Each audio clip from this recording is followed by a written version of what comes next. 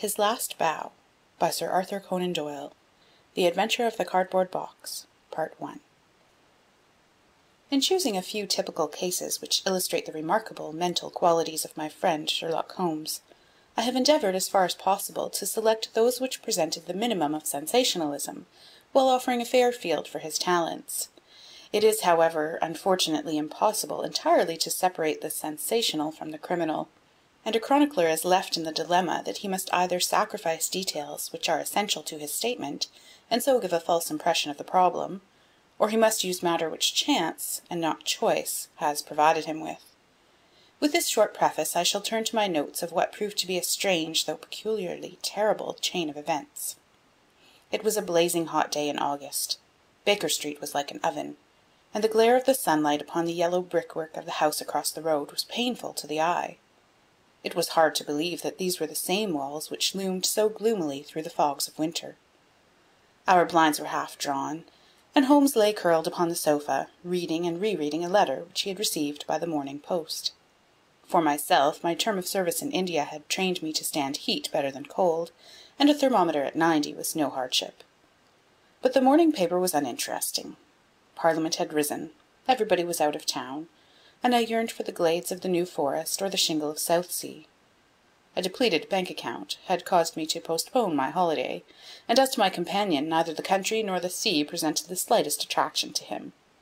He loved to lie in the very centre of 5 millions of people, with his filaments stretching out and running through them, responsive to every little rumour or suspicion of unsolved crime.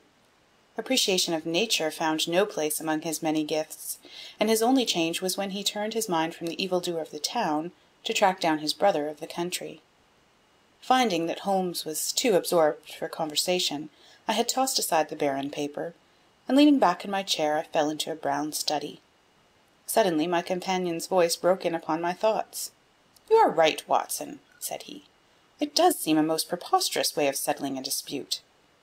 "Most preposterous!" I exclaimed, and then suddenly realizing how he had echoed the inmost thought of my soul, I sat up in my chair and stared at him in blank amazement. "What is this, Holmes?" I cried. "This is beyond anything which I could have imagined." He laughed heartily at my perplexity. "You remember," said he, "that some little time ago, when I read you the passage in one of Poe's sketches, in which a close reasoner follows the unspoken thoughts of his companion, you were inclined to treat the matter as a mere tour de force of the author. On my remarking that I was constantly in the habit of doing the same thing, you expressed incredulity. Oh, no! Perhaps not with your tongue, my dear Watson, but certainly with your eyebrows. So when I saw you throw down your paper and enter upon a train of thought, I was very happy to have the opportunity of reading it off, and eventually of breaking into it, as a proof that I had been in rapport with you. But I was still far from satisfied.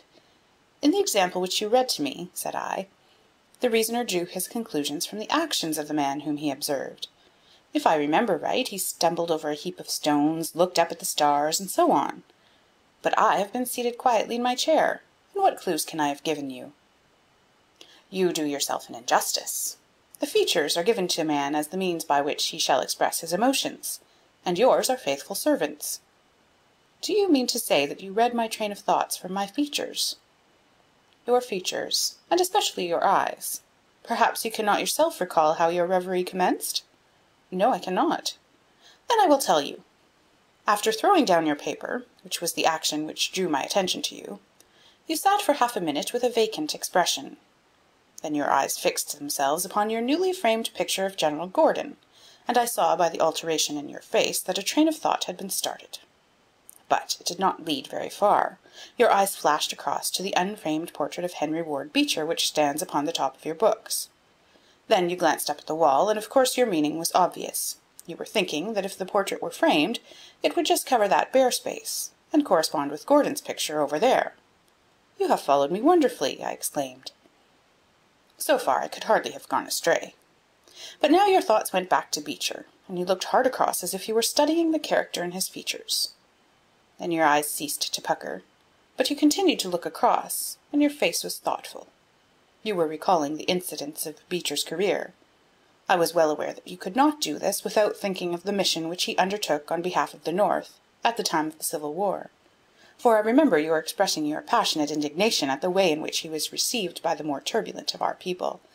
You felt so strongly about it that I knew you could not think of Beecher without thinking of that also.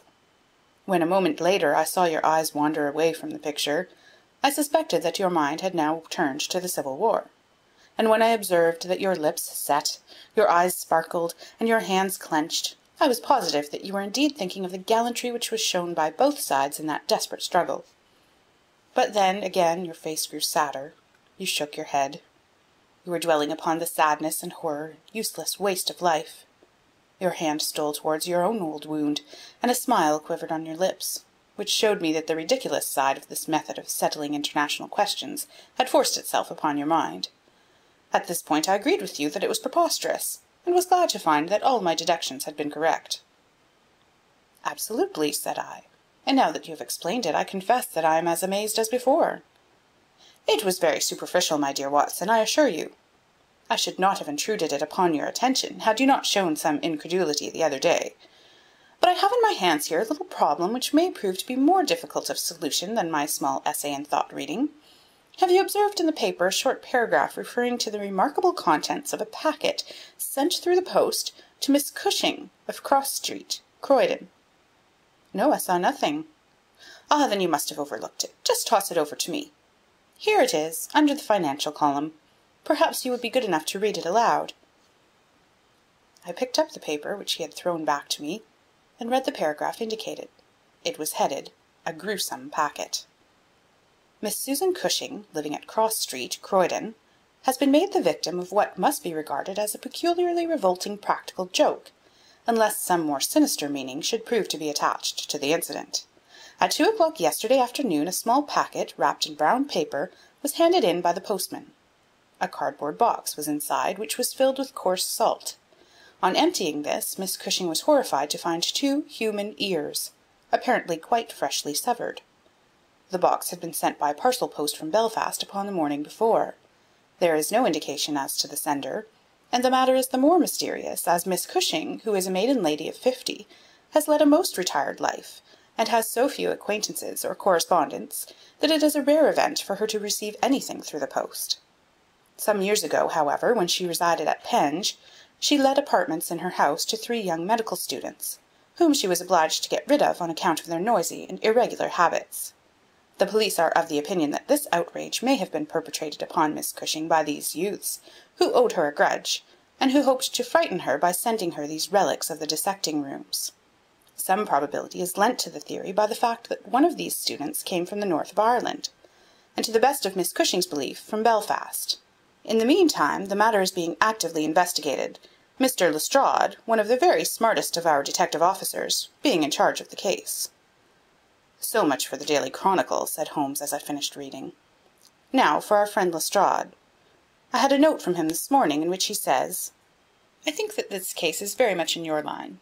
We have every hope of clearing the matter up, but we find a little difficulty in getting anything to work upon. We have, of course, wired to the Belfast post office, but a large number of parcels were handed in upon that day, and they have no means of identifying this particular one, or of remembering the sender. The box is a half-pound box of honeydew tobacco, and does not help us in any way. The medical student theory still appears to me to be the most feasible, but if you should have a few hours to spare, I would be very happy to see you out here. I shall be either at the house or in the police station all day. What say you, Watson? Can you rise superior to the heat, and run down to Croydon with me on the off chance of a case for your annals?" "I was longing for something to do." "You shall have it, then. Ring for our boots, and tell them to order a cab. I shall be back in a moment, when I have changed my dressing-gown and filled my cigar-case." A shower of rain fell while we were in the train, and the heat was far less oppressive in Croydon than in town. Holmes had sent on a wire, so that Lestrade, as wiry, as dapper, and as ferret-like as ever, was waiting for us at the station. A walk of 5 minutes took us to Cross Street, where Miss Cushing resided. It was a very long street of 2-story brick houses, neat and prim, with whitened stone steps and little groups of aproned women gossiping at the doors. Half-way down, Lestrade stopped and tapped at a door, which was opened by a small servant girl. Miss Cushing was sitting in the front room, into which we were ushered. She was a placid-faced woman, with large, gentle eyes, and grizzled hair curving down over her temples on either side. A worked antimacassar lay upon her lap, and a basket of coloured silks stood upon a stool beside her. "They are in the outhouse, those dreadful things," said she as Lestrade entered. "I wish that you would take them away altogether." "So I shall, Miss Cushing. I only kept them here until my friend, Mr. Holmes, should have seen them in your presence." "Why in my presence, sir?" "In case you wish to ask any questions." "What is the use of asking me questions when I tell you I know nothing whatever about it?" "Quite so, madam," said Holmes in his soothing way. "I have no doubt that you have been annoyed more than enough already over this business." "Indeed I have, sir. I am a quiet woman and live a retired life. It is something new for me to see my name in the papers and find the police in my house. I won't have those things in here, Mr. Lestrade. If you wish to see them you must go to the outhouse." It was a small shed in the narrow garden which ran behind the house. Lestrade went in and brought out a yellow cardboard box, with a piece of brown paper and some string. There was a bench at the end of the path, and we all sat down while Holmes examined one by one the articles which Lestrade had handed to him. "The string is exceedingly interesting," he remarked, holding it up to the light and sniffing at it. "What do you make of this string, Lestrade?" "It has been tarred." "Precisely. It is a piece of tarred twine. You have also no doubt remarked that Miss Cushing has cut the cord with the scissors, as can be seen by the double fray on each side. This is of importance." "I cannot see the importance," said Lestrade. "The importance lies in the fact that the knot is left intact, and that this knot is of a peculiar character. It is very neatly tied. I had already made a note to that effect," said Lestrade complacently. "So much for the string, then," said Holmes, smiling.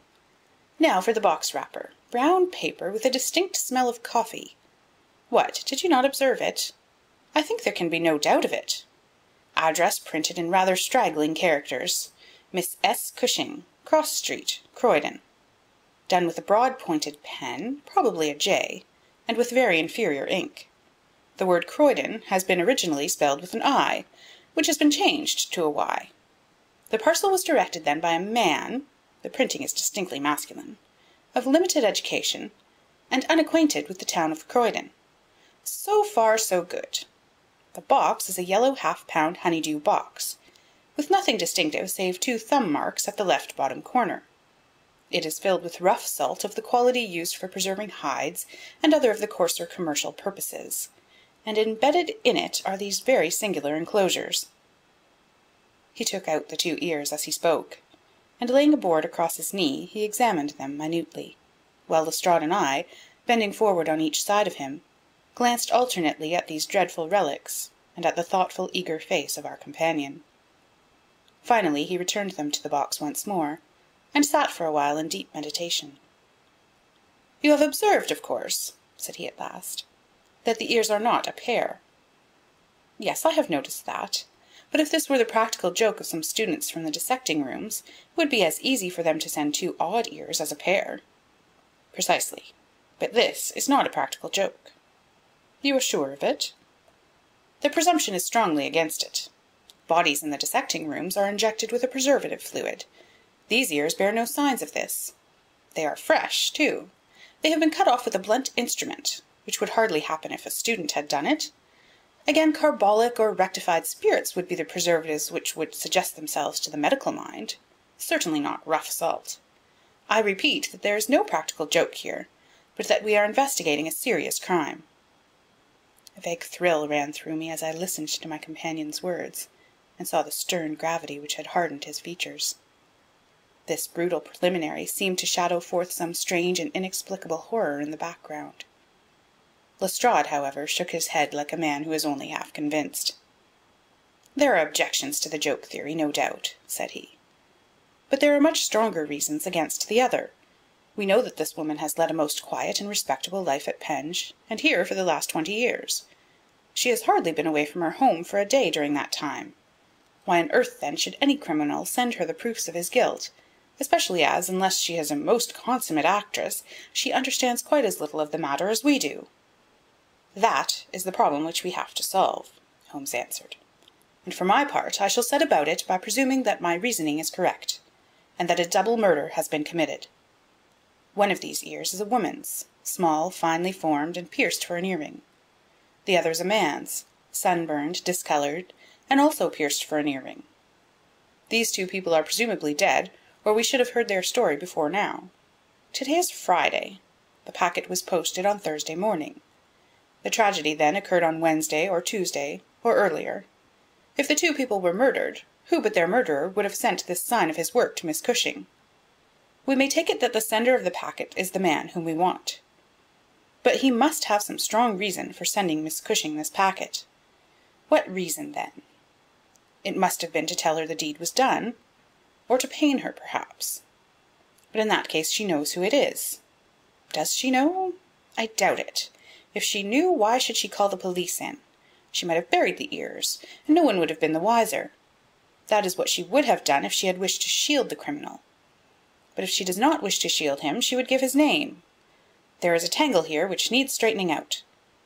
He had been talking in a high, quick voice, staring blankly up over the garden fence, but now he sprang briskly to his feet and walked toward the house.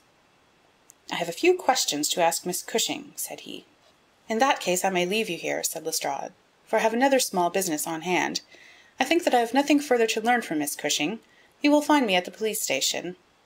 "We shall look in on our way to the train," answered Holmes. A moment later he and I were back in the front room, where the impassive lady was still quietly working away at her antimacassar. She put it down on her lap as we entered, and looked at us with her frank, searching blue eyes. "I am convinced, sir," she said, "that this matter is a mistake, and that the parcel was never meant for me at all. I have said this several times to the gentleman from Scotland Yard, but he simply laughs at me. I have not an enemy in the world, as far as I know, so why should anyone play me such a trick?" "I am coming to be of the same opinion, Miss Cushing," said Holmes, taking a seat beside her. "I think it is more than probable—" He paused, and I was surprised, on glancing round, to see that he was staring with singular intentness at the lady's profile. Surprise and satisfaction were both for an instant to be read upon his eager face, though when she glanced round to find out the cause of his silence, he had become as demure as ever. I stared hard myself at her flat, grizzled hair, her trim cap, her little gilt earrings, her placid features, but I could see nothing which would account for my companion's evident excitement. "There were 1 or 2 questions—" "Oh, I am weary of questions," cried Miss Cushing impatiently. "You have 2 sisters, I believe." "How could you know that?" "I observed the very instant I entered the room that you have a portrait group of 3 ladies upon the mantelpiece, one of whom is undoubtedly yourself, while the others are so exceedingly like you that there could be no doubt of the relationship." "Yes, you are quite right. Those are my sisters, Sarah and Mary." "And here at my elbow is another portrait, taken at Liverpool, of your younger sister, in the company of a man who appears to be a steward by his uniform. I observe that she was unmarried at the time." "You are very quick at observing." "That is my trade." "Well, you are quite right. She was married to Mr. Browner a few days afterwards. He was on the South American line when that was taken, but he was so fond of her that he couldn't abide to leave her for so long, and he got into the Liverpool and London boats." "Ah, the Conqueror, perhaps?" "No, the May Day, when last I heard. Jim came down here to see me once. That was before he broke the pledge. But afterwards he would always take drink when he was ashore, and a little drink would send him stark staring mad. Ah, it was a bad day that he ever took a glass in his hand again. First he dropped me, then he quarrelled with Sarah, and now that Mary has stopped writing, we don't know how things are going with them." It was evident that Miss Cushing had come upon a subject on which she felt very deeply. Like most people who lead a lonely life, she was shy at first, but ended by becoming extremely communicative. She told us many details about her brother-in-law, the steward, and then, wandering off on the subject of her former lodgers, the medical students, she gave us a long account of their delinquencies, with their names and those of their hospitals. Holmes listened attentively to everything, throwing in a question from time to time. "About your second sister, Sarah," said he. "I wonder, since you are both maiden ladies, that you do not keep house together." "Ah, you don't know Sarah's temper, or you would wonder no more. I tried it when I came to Croydon, and we kept on until about 2 months ago, when we had to part. I don't want to say a word against my own sister, but she was always meddlesome and hard to please with Sarah." "You say that she quarrelled with your Liverpool relations?" "Yes, and they were the best of friends at one time. Why, she went up there to live in order to be near them. And now she has no word hard enough for Jim Browner. The last 6 months that she was here she would speak of nothing but his drinking and his ways. He had caught her meddling, I suspect, and given her a bit of his mind, and that was the start of it. "Thank you, Miss Cushing," said Holmes, rising and bowing. "Your sister Sarah lives, I think you said, at New Street, Wallington? Good-bye, and I am very sorry that you should have been troubled over a case with which, as you say, you have nothing whatever to do." There was a cab passing as we came out, and Holmes hailed it. "How far to Wallington?" he asked. "Only about a mile, sir." "Very good. Jump in, Watson. We must strike while the iron is hot. Simple as the case is, there have been 1 or 2 very instructive details in connection with it. Just pull up at a telegraph office as you pass, cabby." Holmes sent off a short wire, and for the rest of the drive lay back in the cab, with his hat tilted over his nose to keep the sun from his face. Our driver pulled up at a house which was not unlike the one we had just quitted. My companion ordered him to wait, and had his hand upon the knocker, when the door opened and a grave young gentleman in black, with a very shiny hat, appeared on the step. "Is Miss Cushing at home?" asked Holmes. "Miss Sarah Cushing is extremely ill," said he. "She has been suffering since yesterday from brain symptoms of great severity. As her medical adviser, I cannot possibly take the responsibility of allowing anyone to see her. I should recommend you to call again in 10 days." He drew on his gloves, closed the door, and marched off down the street. "Well, if we can't, we can't," said Holmes cheerfully. "Perhaps she could not or would not have told you much." "I did not wish her to tell me anything. I only wanted to look at her. However, I think I have got all that I want. Drive us to some decent hotel, cabby, where we may have some lunch, and afterwards we shall drop down upon friend Lestrade at the police station." We had a pleasant little meal together, during which Holmes would talk about nothing but violins, narrating with great exultation how he had purchased his own Stradivarius, which was worth at least 500 guineas, at a Jew broker's in Tottenham Court Road for 55 shillings. This led him to Paganini, and we sat for an hour over a bottle of claret while he told me anecdote after anecdote of that extraordinary man. The afternoon was far advanced, and the hot glare had softened into a mellow glow before we found ourselves at the police station. Lestrade was waiting for us at the door. "A telegram for you, Mr. Holmes," said he.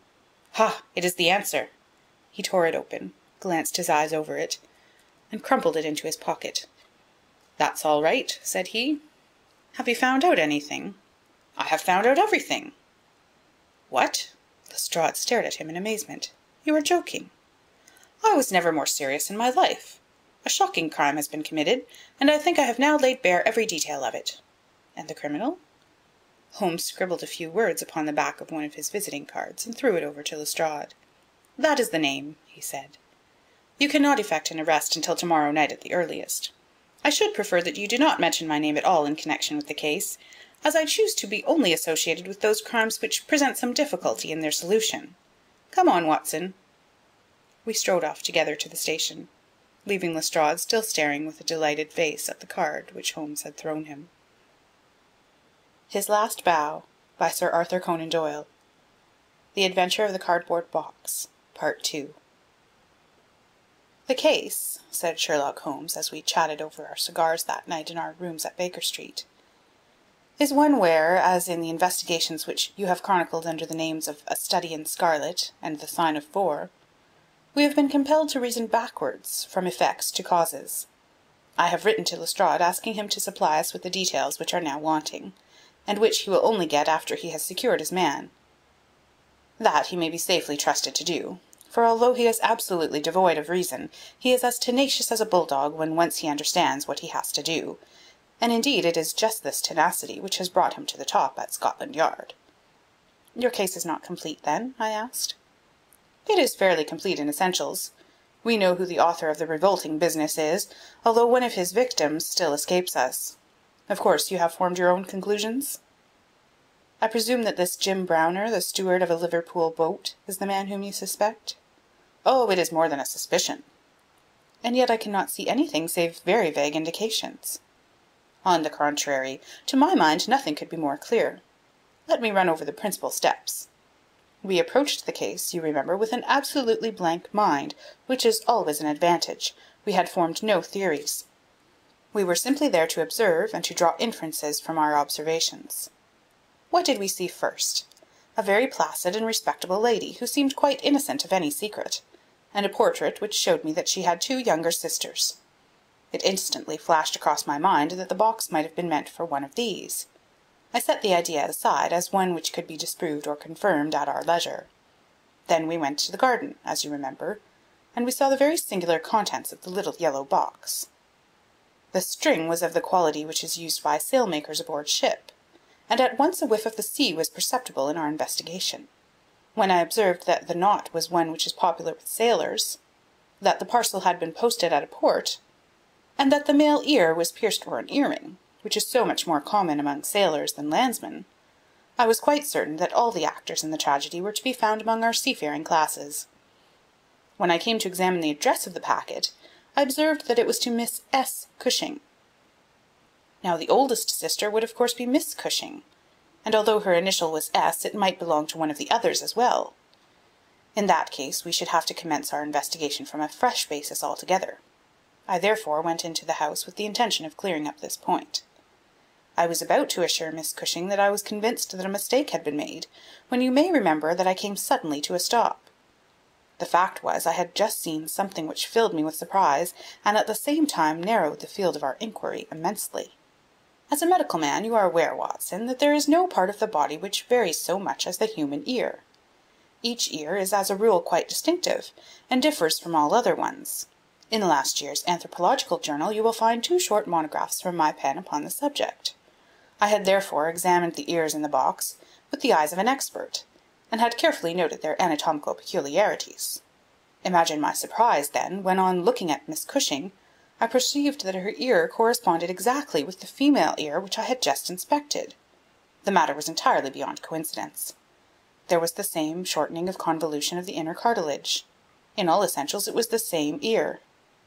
Of course I at once saw the enormous importance of the observation. It was evident that the victim was a blood relation, and probably a very close one. I began to talk to her about her family, and you remember that she at once gave us some exceedingly valuable details. In the first place, her sister's name was Sarah, and her address had until recently been the same, so that it was quite obvious how the mistake had occurred, and for whom the packet was meant. Then we heard of this steward, married to the 3rd sister, and learned that he had at one time been so intimate with Miss Sarah that she had actually gone up to Liverpool to be near the Browners, but a quarrel had afterwards divided them. This quarrel had put a stop to all communications for some months, so that if Browner had occasion to address a packet to Miss Sarah, he would undoubtedly have done so to her old address. And now the matter began to straighten itself out wonderfully. We had learned of the existence of this steward, an impulsive man of strong passions. You remember that he threw up what must have been a very superior berth in order to be nearer his wife. Subject, too, to occasional fits of hard drinking. We had reason to believe that his wife had been murdered, and that a man, presumably a seafaring man, had been murdered at the same time. Jealousy, of course, at once suggests itself as the motive for the crime. And why should these proofs of the deed be sent to Miss Sarah Cushing? Probably because during her residence in Liverpool she had some hand in bringing about the events which led to the tragedy. You will observe that this line of boats calls at Belfast, Dublin, and Waterford, so that, presuming that Browner had committed the deed and had embarked at once upon his steamer, the May Day, Belfast would be the first place at which he could post his terrible packet. A second solution was at this stage obviously possible, and although I thought it exceedingly unlikely, I was determined to elucidate it before going any further. An unsuccessful lover might have killed Mr. and Mrs. Browner, and the male ear might have belonged to the husband. There were many grave objections to this theory, but it was conceivable. I therefore sent off a telegram to my friend Elgar, of the Liverpool force, and asked him to find out if Mrs. Browner were at home, and if Browner had departed in the May Day. Then we went on to Wallington to visit Miss Sarah. I was curious, in the first place, to see how far the family ear had been reproduced in her. Then, of course, she might give us some very important information, but I was not sanguine that she would. She must have heard of the business the day before, since all Croydon was ringing with it, and she alone could have understood for whom the packet was meant. If she had been willing to help justice, she would probably have communicated with the police already. However, it was our clear duty to see her, so we went. We found that the news of the arrival of the packet, for her illness dated from that time, had such an effect upon her as to bring on brain fever. It was clearer than ever that she understood its full significance. but equally clear that we should have to wait some time for any assistance from her. However, we were really independent of her help. Our answers were waiting for us at the police station, where I had directed Algar to send them. Nothing could be more conclusive. Mrs. Browner's house had been closed for more than 3 days, and the neighbours were of opinion that she had gone south to see her relatives. It had been ascertained at the shipping offices that Browner had left aboard of the Mayday, and I calculate that she is due in the Thames tomorrow night. When he arrives he will be met by the obtuse but resolute Lestrade, and I have no doubt that we shall have all our details filled in. Sherlock Holmes was not disappointed in his expectations. 2 days later he received a bulky envelope, which contained a short note from the detective, and a typewritten document which contained several pages of foolscap. "Lestrade has got to him all right," said Holmes, glancing up at me. "Perhaps it would interest you to hear what he says." My dear Mr. Holmes, in accordance with the scheme which we had formed in order to test our theories, the "we" is rather fine, Watson, is it not? I went down to the Albert Dock yesterday at 6 p.m. and boarded the SS Mayday, belonging to the Liverpool, Dublin and London Steam Packet Company. On inquiry, I found that there was a steward on board of the name James Browner, and that he had acted during the voyage in such an extraordinary manner that the captain had been compelled to relieve him of his duties. On descending to the berth, I found him seated upon a chest, with his head sunk upon his hands, rocking himself to and fro. He is a big, powerful chap, clean-shaven and very swarthy, something like Aldrich, who helped us in the bogus laundry affair. He jumped up when he heard my business, and I had to whistle to my lips to call a couple of river police, who were round the corner. But he seemed to have no heart in him, and he held out his hands quietly enough for the darbies. We brought him along to the cells, and his box as well, for we thought there might be something incriminating. But, barring a big sharp knife such as most sailors have, we got nothing for our trouble. However, we find that we shall want no more evidence, for on being brought before the inspector at the station, he asked leave to make a statement, which was of course taken down, just as he made it, by our shorthand man. We had 3 copies typewritten, one of which I enclose. The affair proves, as I always thought it would, to be an extremely simple one, but I am obliged to you for assisting me in my investigation. With kind regards, yours very truly, G. Lestrade. "Humph! The investigation really was a very simple one," remarked Holmes, "but I don't think it struck him in that light when he first called us in. However, let us see what Jim Browner has to say for himself. This is the statement as made before Inspector Montgomery at the Shadwell police station, and it has the advantage of being verbatim. Have I anything to say? Yes, I have a deal to say. I have to make a clean breast of it all. You can hang me or you can leave me alone. I don't care a plug which you do. I tell you I've not shut an eye in sleep since I did it. I don't believe I ever will again until I get past all waking. Sometimes it's his face. Most generally it's hers. Never without one or the other before me. He looks frowning and black-like, but she has a kind of surprise upon her face. Ay, the white lamb, she might well be surprised when she read death on a face that had seldom looked anything but love upon her before. But it was Sarah's fault, and may the curse of a broken man put a blight on her and set the blood rotting in her veins. It's not that I want to clear myself. I know that I went back to drink like the beast that I was. But she would have forgiven me. She would have stuck as close to me as a rope to a block if that woman had never darkened our door. For Sarah Cushing loved me, that's the root of the business. She loved me until all her love turned to poisonous hate when she knew that I thought more of my wife's footmark in the mud than I did of her whole body and soul.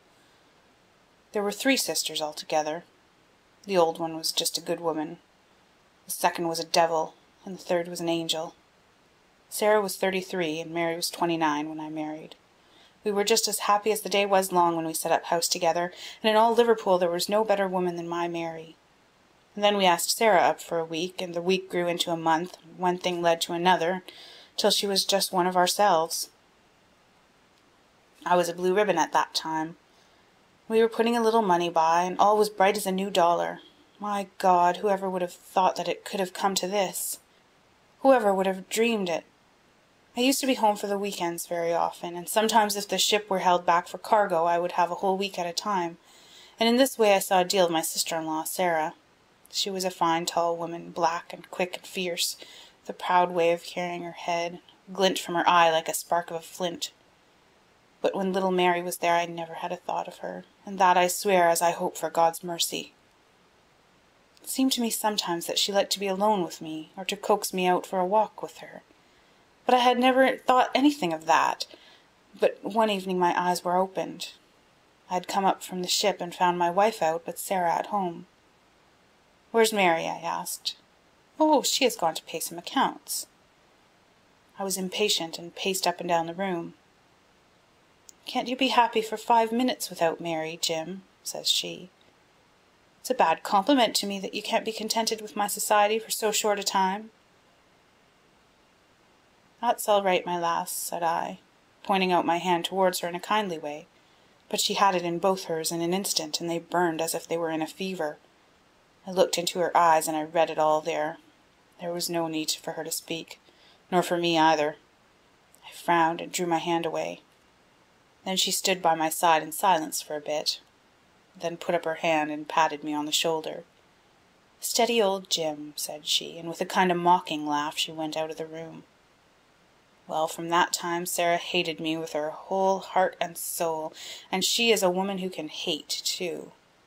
I was a fool to let her go on biding with us, a besotted fool, but I never said a word to Mary, for I knew it would grieve her.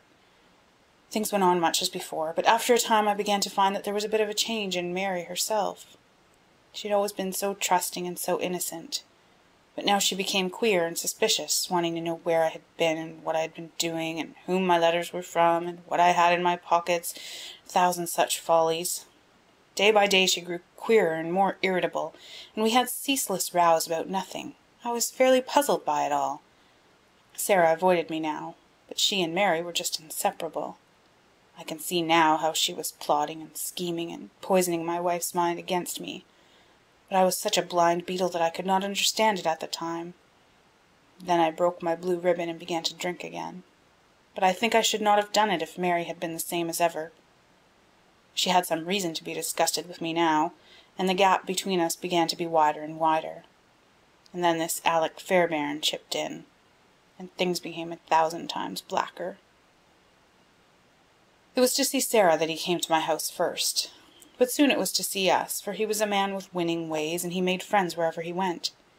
He was a dashing, swaggering chap, smart and curled, who had seen half the world and could talk of what he had seen. It was good company, I won't deny it, and he had wonderful polite ways with him for a sailor, so that I think there must have been a time when he knew more of the poop than of the forecastle. For a month he was in and out of my house, and never once did it cross my mind that harm had come of his soft, tricky ways. Then at last something made me suspect, and from that day my peace was gone forever. It was only a little thing, too.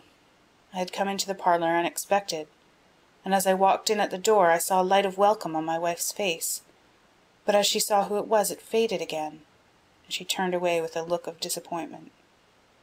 That was enough for me. There was no one but Alec Fairbairn whose step she could have mistaken for mine. If I could have seen him then I should have killed him, for I have always been like a madman when my temper gets loose. Mary saw the devil's light in my eyes, and she ran forward with her hands on my sleeve. "Don't, Jem, don't," says she. "Where's Sarah?" I asked. "In the kitchen," says she. "Sarah," says I as I went in, "this man Fairbairn is never to darken my door again." "Why not?" says she. "Because I order it." "Oh," says she, "if my friends are not good enough for this house, then I am not good enough for it either." "You can do what you like," says I, "but if Fairbairn shows his face here again, I'll send you one of his ears for a keepsake." She was frightened by my face, I think, for she never answered a word, and the same evening she left my house. Well, I don't know now whether it was pure devilry on the part of this woman, or whether she thought that she could turn me against my wife by encouraging her to misbehave. Anyway, she took a house just 2 streets off and let lodgings to sailors. Fairbairn used to stay there. Mary would go round to have tea with her sister and him. How often she went I don't know, but I followed her one day, and as I broke in at the door Fairbairn got away over the back garden wall, like the cowardly skunk that he was. I swore to my wife that I would kill her if I found her in his company again, and I led her back with me sobbing and trembling, as white as a piece of paper. There was no trace of love between us any longer. I could see that she hated me and feared me, and when the thought of it drove me to drink, then she despised me as well. Well, Sarah found that she could not make a living in Liverpool, so she went back, as I understand, to live with her sister in Croydon, and things jogged on much the same as ever at home. And then came last week, and all the misery and ruin. It was in this way. We had gone on the May Day for a round voyage of 7 days, but a hogshead got loose and started one of our plates, so that we had to put back into port for 12 hours. I left the ship and came home, thinking what a surprise it would be for my wife, hoping that maybe she would be glad to see me so soon. The thought was in my head as I turned into my own street, and at that moment a cab passed me, and there she was, sitting by the side of Fairbairn, the two chatting and laughing, with never a thought for me as I stood watching them from the footpath. I tell you, and I give you my word for it, that from that moment I was not my own master, and it is all like a dim dream when I look back on it. I had been drinking hard of late, and the two things together fairly turned my brain. There's something throbbing in my head now, like a docker's hammer, but that morning I seemed to have all Niagara whizzing and buzzing in my ears. Well, I took to my heels and I ran after the cab. I had a heavy oak stick in my hand, and I tell you I saw red from the first, but as I ran I got cunning too, and hung back a little to see them without being seen. They pulled up soon at the railway station. There was a good crowd round the booking office, so I got quite close to them without being seen. They took tickets for New Brighton. So did I, but I got in 3 carriages behind them. When we reached it, they walked along the parade, and I was never more than 100 yards from them. At last I saw them hire a boat and start for a row, for it was a very hot day, and they thought, no doubt, that it would be cooler on the water. It was just as if they had been given into my hands. There was a bit of a haze, and you could not see more than a few 100 yards. I hired a boat for myself and pulled after them. I could see the blur of their craft, but they were going nearly as fast as I, and it must have been a long mile from the shore before I caught them up. The haze was like a curtain all round us, and there were we 3 in the middle of it. My God, shall I ever forget their faces when they saw who was in the boat that was closing in upon them? She screamed out. He swore like a madman and jabbed at me with an oar, for he must have seen death in my eyes. I got past it and got one in with my stick that crushed his head like an egg. I would have spared her, perhaps, for all my madness, but she threw her arms round him, crying out to him and calling him Alec. I struck again, and she lay stretched beside him. I was like a wild beast then that had tasted blood. If Sarah had been there, by the Lord, she should have joined them. I pulled out my knife and... well, there, I've said enough. It gave me a kind of savage joy when I thought how Sarah would feel when she had such signs as these of what her meddling had brought about. Then I tied the bodies into the boat, stove a plank, and stood by until they had sunk. I knew very well that the owner would think they had lost their bearings in the haze and had drifted out to sea. I cleaned myself up, got back to land, and joined my ship without a soul having a suspicion of what had passed. That night I made up the packet for Sarah Cushing, and the next day I sent it from Belfast. There you have the whole truth of it. You can hang me or do what you like with me, but you cannot punish me as I have been punished already. I cannot shut my eyes but I see those 2 faces staring at me as they stared when my boat broke through the haze. I killed them quick, but they are killing me slow. And if I have another night of it, I shall be either mad or dead before morning. You won't put me alone into a cell, sir? For pity's sake, don't, and may you be treated in your day of agony as you treat me now. What is the meaning of it, Watson? Said Holmes solemnly as he laid down the paper. What object is served by this circle of misery and violence and fear? It must tend to some end, or else our universe is ruled by chance, which is unthinkable. But what end? There is the great, standing, perennial problem to which human reason is as far from an answer as ever. End of The Adventure of the Cardboard Box.